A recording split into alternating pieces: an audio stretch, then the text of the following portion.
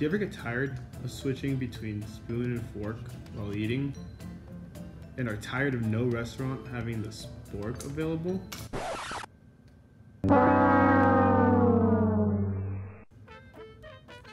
Have you ever wanted to carry around your own utensils and not look like a freak?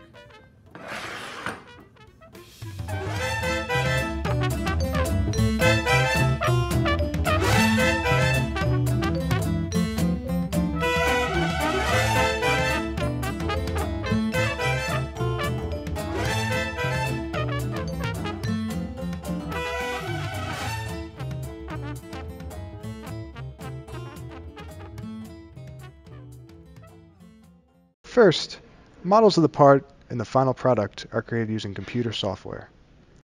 The shapes are then cut from scrap metal using a water jet. Look at this bad boy run. The water jet does this quickly and with little manual labor. Since we're using thin sheets of metal, the water jet was the quickest way to cut these shapes. The water jet is fast and simple, but is not accurate, so we had to ream the holes for proper fits. And then we tapped them so we could screw it all together.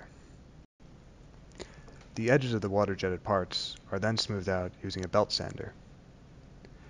In order to connect the parts in a manner that allowed for utensils to rotate, we created an axle. A piece of cylindrical aluminum stock was laid down to create a telescoping rod.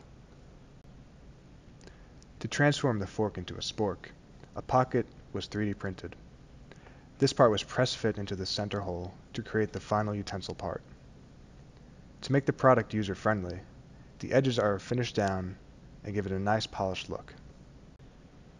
While this model is designed for right-handed use, the parts and screw directions can be reversed to accommodate left-handed users, making this device universal for a wide audience.